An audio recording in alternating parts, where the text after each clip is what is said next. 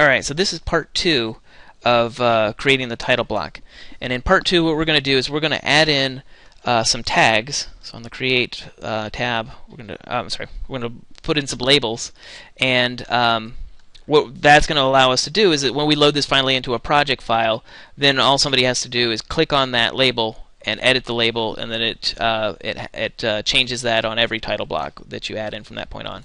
So it's going to fill out these parameters. So these parameters all except for file name, all of these parameters, including sheet name, scale, and sheet number, all exist in your typical Revit project file. And so it's going to. So what we're going to do is there's a tag built in for each one of these, and what we're going to. So that's easy. So but for this file name, we're going to have to create our own tag. All right, and that's where we're going to get into shared parameters. So once I get to that point, I'll kind of explain what shared parameters are. It's actually a really good function of Revit, but it's a little bit difficult to kind of understand why and what it actually is. So I'll explain a little bit more about what that is here in a second. But let's start out with project name. All right, so what we're going to do is we're going to start adding these labels in. So to get those labels, we're going to go to the Create tab, and then we're going to go to Label. All right, so I'm going to click on Label. All right, and what these are basically just text that allows Revit to plug in parameter information into that. So, for example, when we did our project, we did our Ranger Station project. We already filled out. We already told it what the project name was, Ranger Station Project, or Carol's Ranger Station, or something like that. We already put that information into the project file. So when we load this project, or when we load this title block into that project file, what it's actually going to do is Revit's going to actually plug in that information into this label. So this label, if you think of it as a cup, you basically fill water, you fill information into it and pour information out of it. So Revit is basically going to plug in the project name parameter into that label. Does that make sense? So okay, so what I'm going to do is I'm going to click on there. All right, and I'm going to first look at what do we have as far as labels go. We only have one. It's called Tag 1. All right, so I'm going to go to Edit Type. Let's see how tall this thing is. Yeah, it is 1/4 of an inch. So we need to create a new one. So let's do that same process again, where we create a new type. I go Edit Type, Duplicate, and we're going to call this Aerial Tag 1/8. Or say, yeah, Aerial Tag 1/8.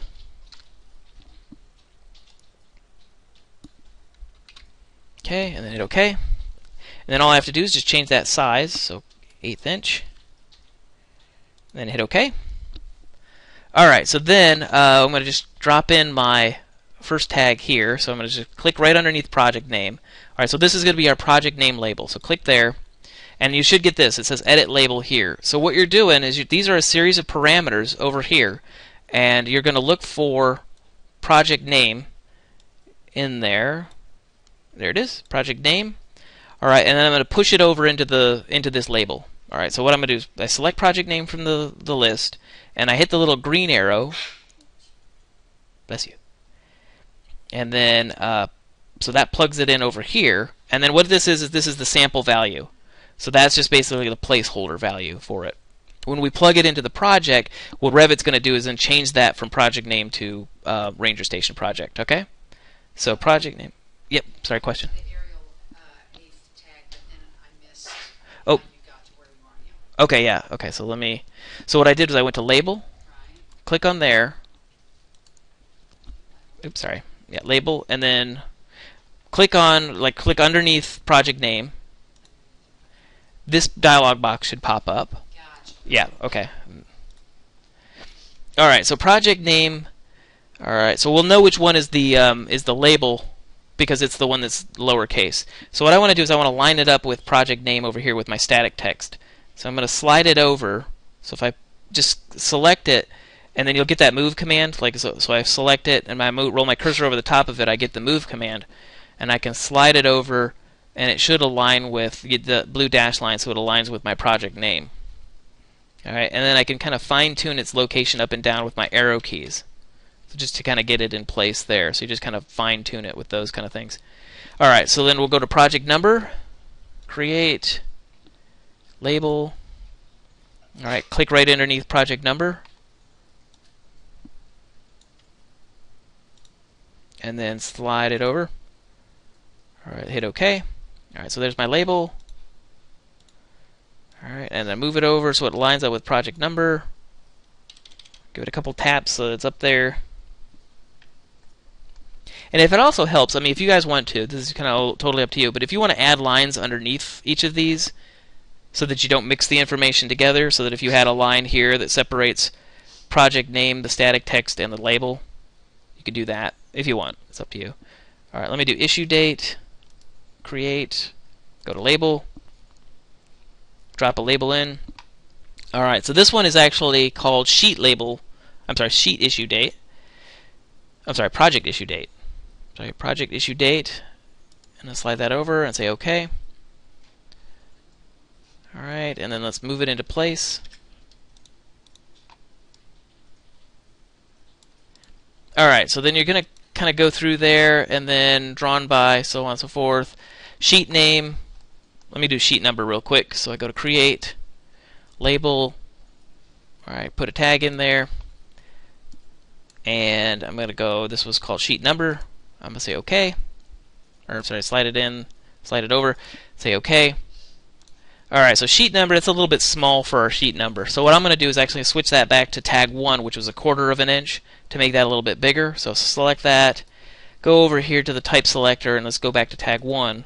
That makes it 1/4 of an inch, so that makes it a little bit bigger. So with the sheet number, you do want it a little bit bigger so it stands out a little bit more. All right, one thing too to think about when you're doing this is when you're typing in this when you have this in your project file and you're typing information in here for your sheet number,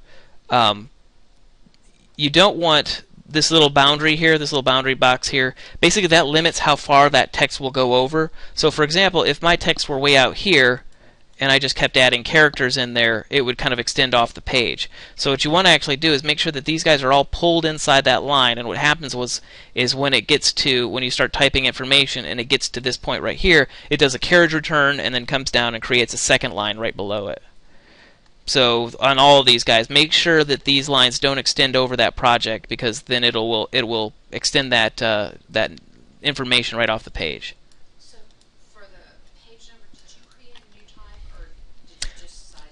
Oh, for sheet number, what I did was I went back to tag 1, because remember the original tag was 1/4 of an inch. So, and 1/4 of an inch even seems small. I mean, you could even create a new one that's 3/8 of an inch. So I'll say 3/8 inch Arial, and then make it 3/8 of an inch.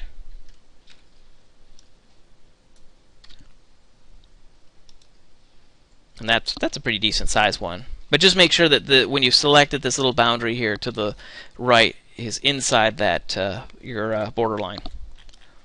Alright, so then the last one that we're going to do, because the rest of these are pretty self-explanatory, scale and sheet name, you can do those on your own, but I'm going to go to file name, and that's where we're going to have to create our own one.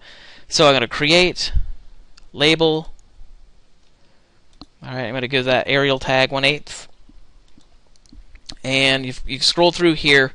You do have one that's called file path, but that's file path. That's like where it's located on your project. What I want is actually the file name. So what I want to do is I'm going to create a new one. So it says add parameter. So then I'm going to create a new one. So I'm going to select that, and you'll get this box here, parameter properties. All right. So what we're going to do is we're going to create a shared parameter for this one. All right. It's down here. This little there's like a little spark in the corner of a page. Alright, so I go select. Alright, so what it says here is it says you have not specified a shared parameter file. Do you want to choose one now? So what happens is shared parameters are basically a file that's outside of Revit. It's actually a text file. All it is just dumb text. And what it is so we're going to have to create our own shared parameter file. So let's do that now. So we'll go yes. Alright, and we're going to go create. So we're going to create our own shared parameter file, and I'll explain kind of what it is here in a second. So put this shared parameter file in a place where you're going to find it. So you're going to want to make sure to put it on your U drive so it doesn't get erased. Alright. And so I'm going to put it on my U drive there. Alright, and we'll call it shared parameters. Okay, so I have one from last semester, so I'm going to call mine shared parameters 2. All right, and notice the file extension is text, txt file. So, okay, so what essentially it is a shared parameter file is. Let's say you're creating windows and let's say you're creating doors in your project, and you're doing this in an architectural office or something like that. And you're creating a door schedule, and so doors have a certain amount of parameters. We've created door schedules, right? And you can add whatever parameters you want for those doors. Now, in some cases, you're going to want to add parameters into those doors, right? There may be something like hardware set. The hardware is basically the locks and things like that for the door, the closer, all that kind of stuff. And each door is different, right? Because the front door is going to have a different hardware set than, say, an office or a closet door or something like that. So what you do is you write out what, hardware types and all that kind of information. So you would want to have a parameter because each door is going to have a different hardware set. So you want to create a new parameter called hardware for your doors. But you've got maybe, I don't know, 6 or 7 door families. So you want to add that same parameter to multiple families over and over and over again. That's where shared parameters comes into play. Because essentially what it is you just select one button and say add that hardware parameter, and it does that, and it just puts all the information that it needs into that family. And that's really crucial because if you get one thing slightly off in that information about that hardware family, it's not going to work for that hardware family, and you're going to spend a lot of time going back in and trying to get all that to work. So that's where shared parameters comes in. Shared parameters is a text file that you can just reference whenever you need to create a parameter in multiple families that you want it to be the same parameter that everything kind of syncs up. So that's where shared parameters comes in. So you have to so that's what we're going to do for our title block here. I have to create that file name parameter. I have to load it into my title block. And maybe in the future I'll load it into other title blocks. But I also have to load it into my project file. So they have to sync the two up. So you have to sync the file name shared parameter with the title block with the shared parameter, and we have to create that also in the project file, and we have to make sure that they sync up. So that's why we're going to use this shared parameter thing. Okay, so I'm at this stage here. Alright, so the first thing we're going to do, I've created my file already, so that's my text file here. And we're going to create a new group. Alright, so group is basically you can group these shared parameters into like door parameters, window parameters, title block parameters. So our first group here is going to be title block. Alright, and assuming we were going to create 5 or 6 different new parameters for title blocks, we're just going to create the one. So I've got a new group, alright, primary group title block, and we're going to call this new parameter. So I'm going to create a new parameter in that group. Alright, it's going to be called file name. Alright, and then its discipline is common, that's good. Alright, then type of parameter, you want text for this one. Alright, if you put in length, if you keep it at length, it's always going to expect feet or inches or something like that. So let's go to text and say OK, and then OK, and OK again. Alright, so then we've got file name. So this is the new parameter that we've created, file name and text, and say OK. And now notice it puts file name into that list, and now we can push it over and say OK. Alright, so there's our new parameter, our new shared parameter, file name, and I'm just going to set it in place. Mine came in real big, so I did. Oh, select it and then go up to types, type parameters. And do you have Arial 1/8? Oh yeah, just dial it over. Just select it and then dial it back to 1/8 inch Arial. And so as far as the other parameters I'm missing, you guys can add labels in for sheet name and text and all that. So I'm going to just kind of call it good for right now for this guy. So I'm going to hit save.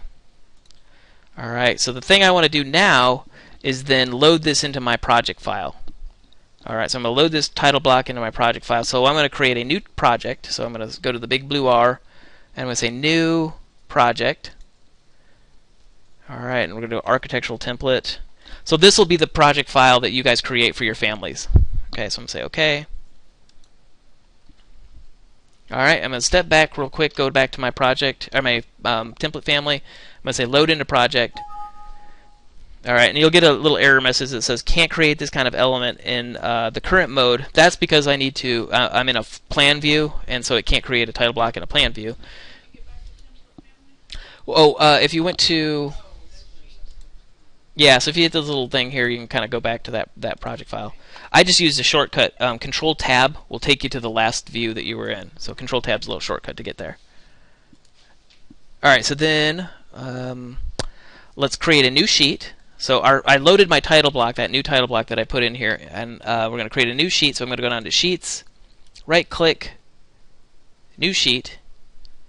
All right, and there's Brett's title block right there. All right, so I'm going to say OK. All right, so then it created a brand new sheet here. So I've got Sheets, got this brand new sheet here. All right, and I've got all my parameters in here. So if I double-click on project name, I can edit that. All right, project number. That's good. Project number. That's good. All right, so I can edit all those guys. Now, file name, you'll notice, if I select the sheet, I just get this little question mark. I have to load that parameter into my project file now in order for that thing to work. So what I'm going to do is I go to Manage. All right, and we've got, let's see. So what I'm looking for is, I think, is it shared parameters that I have to load it in? Yeah. All right. So what I'll do is I'm going to go to up here to Manage, and I go to Shared Parameters. All right, and I'm going to browse until I find that shared parameter file I just created, that little text file. I'm going to say OK.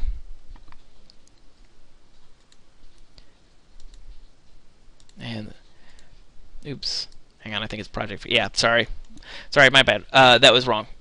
Sorry. Instead of shared parameters, we want to go to project parameters. Sorry, that's if we wanted to create shared parameters within the project file. What we want to do is actually go to project parameters. All right, and what we want to do is we're going to add a new parameter into this project. So I'm going to say add. All right, and what we're going to do is, instead of creating a project parameter here, what I'm going to do is go to my shared parameter file. So we could create new parameters from this point right here. We could just call this one, I don't know, playground equipment. You know, if I wanted to create a new parameter. But what we're going to do is we're going to actually create a parameter using our shared parameter file that we just created. So let's select this guy here. Shared parameter, and then I go to a select, and what I'm going to do is, it looks like it's already loaded that shared parameter file in here already. So I'm going to go to title block, file name. All right, so that's the parameter that we just created, and I'm just going to say OK.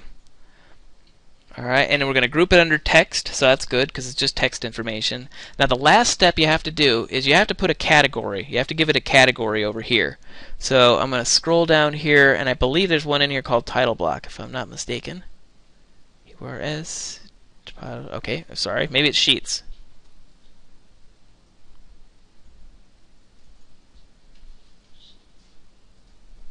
The sheets in there? Oh, there it is. Yeah, there it is. It's in there. It's just kind of hidden. So I want to say select sheets. All right, so we loaded in our shared parameter called file name. It's grouped under text. It's under the category of sheets, and then we hit OK, and then OK. All right, so to fill this guy out, what I'm going to have to do is I'm going to select the title block and click on the question mark. You can't see that question mark if the title block is not selected. So just select the title block, look for that question mark, and then I'm going to call it file name, and it's Brett's family file or something like that. Should all be caps. Sorry.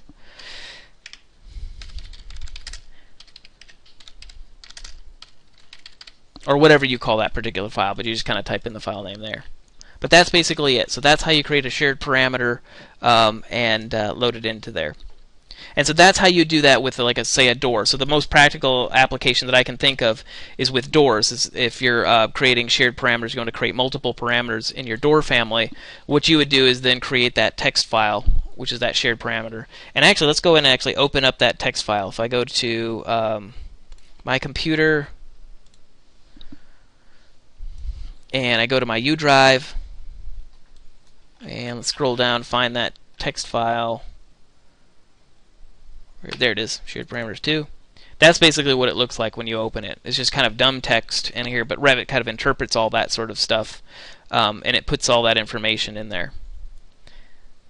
And it even gives it a little code there so that it knows what it's talking about. So yeah, the practical application for that is that I would load that same shared parameter the same way into all my family files from all my door families, and then I'd load it into my project file, and that way it would, I'd be able to schedule that, and I'd be able to fill that information out on my title block, and it all kind of syncs up with the rest of the project file. So, all right, so that is basically it for the title block.